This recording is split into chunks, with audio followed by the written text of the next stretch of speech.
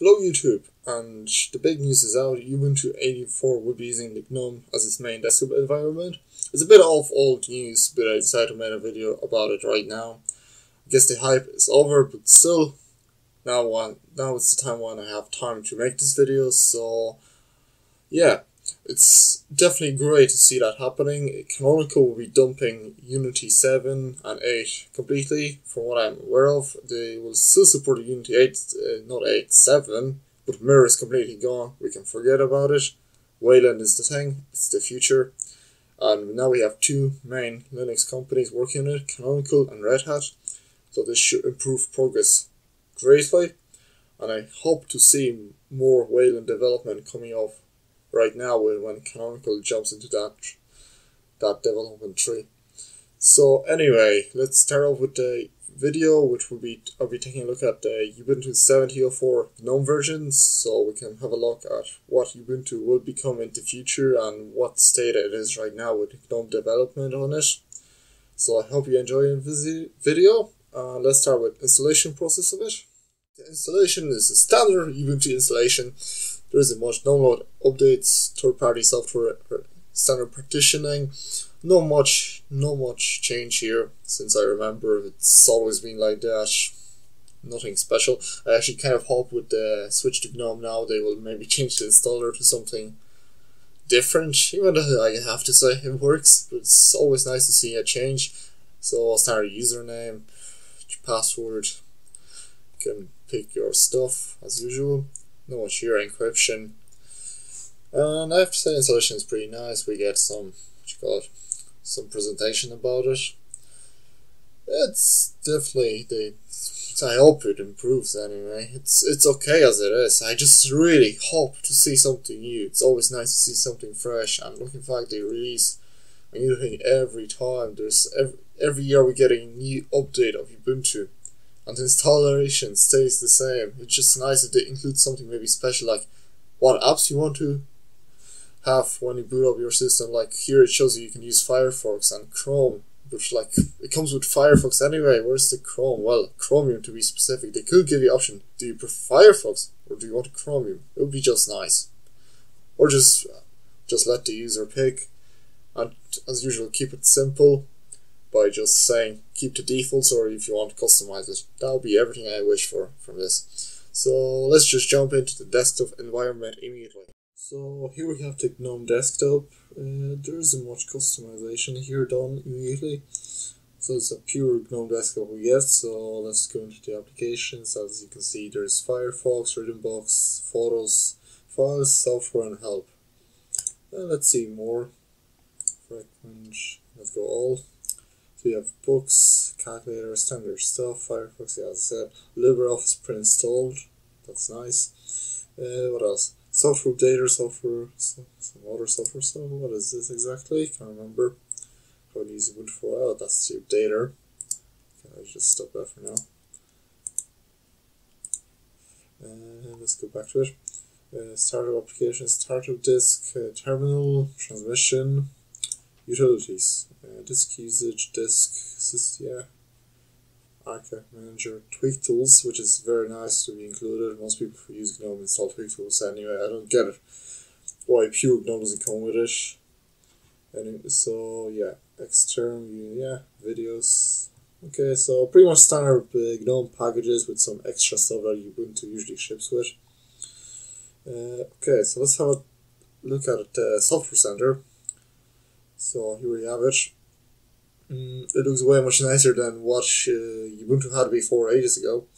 The old Ubuntu Center. It also works way much better. So let's go, for example, productivity. Let's pick something small. Let's say, for example, maybe not productivity, but maybe let's go into audio video, maybe something small. Let's pick Clementine. Why not? So let's go installing.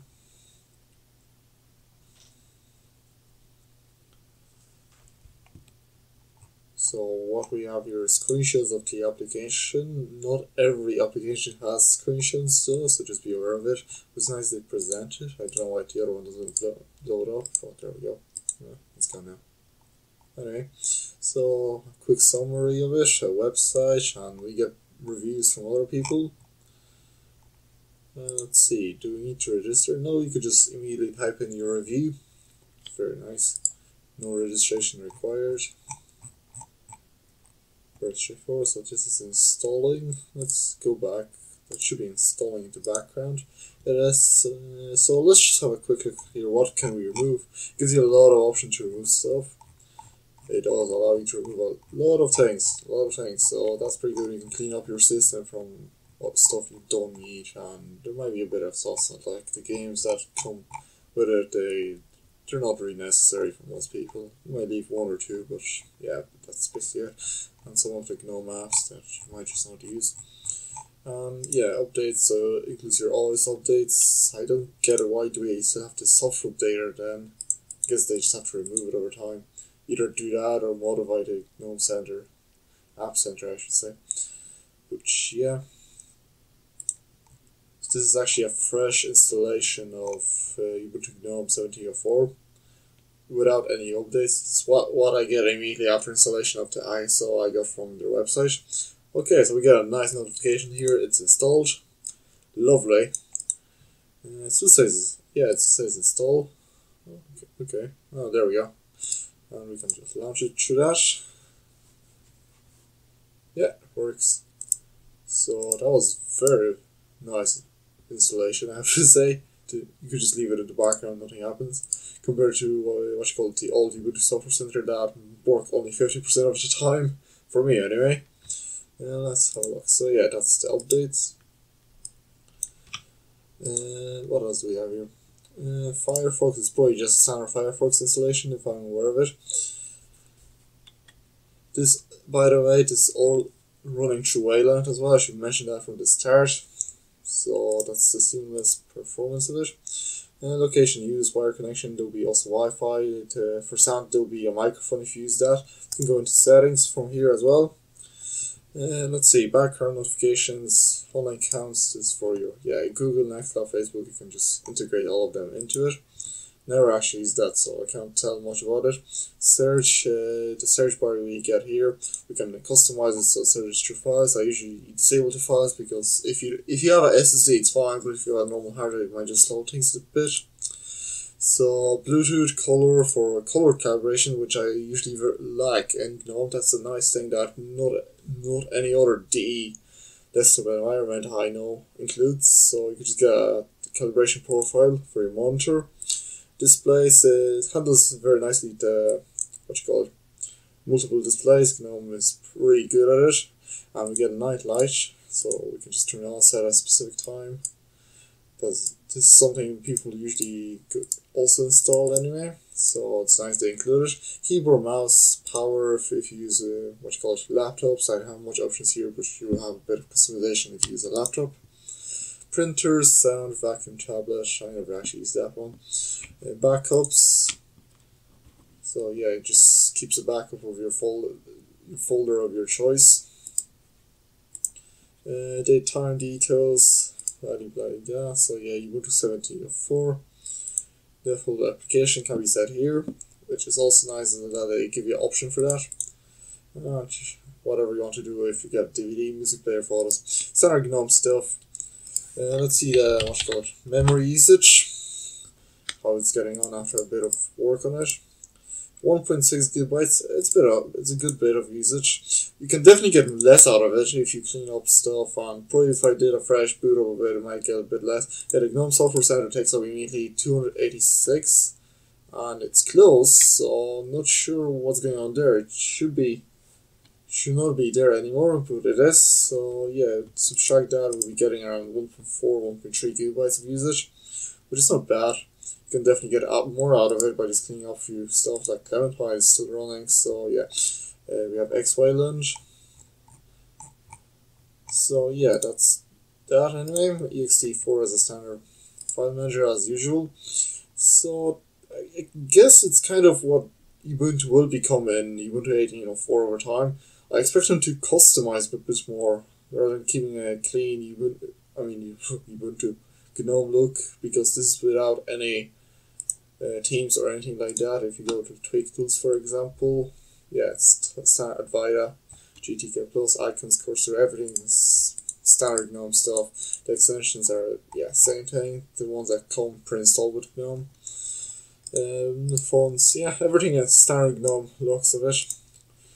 So basically, I hope they customize a bit.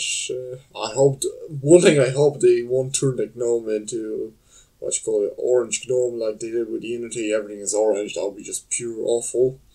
But I hope they do customize it to give it a slightly more unique looks. And yeah, I have to say it performs pretty well. So yeah, there we have. I didn't close the client. Hi, that explains, but the software was closed. Anyway, so because I have to say it's not bad. If that's what Canonical wants to go with, I fully agree with them. They could. It would be more interesting actually if they went with something else, but I guess Unity is based on GNOME, it's a fork of GNOME, so they're more used to working with it. I would say it would be nicer if they either use Mate or XFCE as their standard interface for the Ubuntu 18.04. That would just be better for older hardware, as a lot of people just use Ubuntu thinking, oh yeah, I should pick Ubuntu because it's Linux, so it's use up less resources and everything like that, so they put it on older machine. And in case of Unity and GNOME, that's not the case. You would rather want to go with something else. And I know a lot of people think that. I remember a friend that I had told me, like, that he heard about Ubuntu and he's like, could you install it for me? And I said, what do you have? A Pentium? And he said, Pentium 4. And then I was like, well, you better off running Ubuntu or Ubuntu in that case. And he's okay. And I just showed him what Ubuntu would be like. It was really awful, laggy and everything, where Ubuntu worked perfectly fine. So I guess it would be just also interesting to see what could they do with XFCE or LXD if they could go with that. Which if they want to go GNOME, dump Unity completely, go Wayland, it's great. We get better Wayland support because Red Hat is supporting it, and now Canonical is supporting it. The big Linux companies are fully supporting it as well as GNOME. So we should see some great things from that coming. So I will wrap up on that. I have to, as I said, great distribution. I hope to see it more developed. I would kind of hope for them removing some of the proprietary stuff as usual. Like, they could go with a liberal version of Ubuntu if such a thing existed. It would be nice if they officially support it, but then again, a lot of Linux distributors do that. But that's just my hopes for the future. So thanks for watching, guys. If you liked this video, remember to like it and share. And if you dislike this video, just dislike it, guys. And if you dislike it, remember to leave a comment as well, what's wrong with it, so I can try to improve myself. And if you want to see more content, remember to subscribe, and I'll see you next time.